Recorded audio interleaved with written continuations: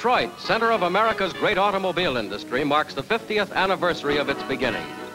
Birthplace of the production line and the new idea that almost everybody could have a car.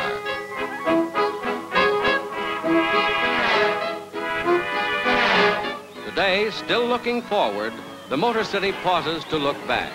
Down the main street of the city moves the history of the American motor car.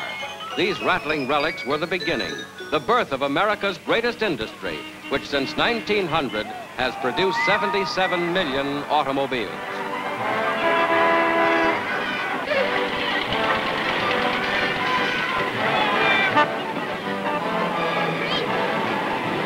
There were odd ideas of design in those early days. Perhaps the pioneers were too busy keeping the things running to think much about beauty and design. After all, they were still competing with the old-fashioned horse. They stalled and had to be cranked up again. Gradually, the horseless carriage caught on. By 1941, America had nearly 33 million cars on her highways.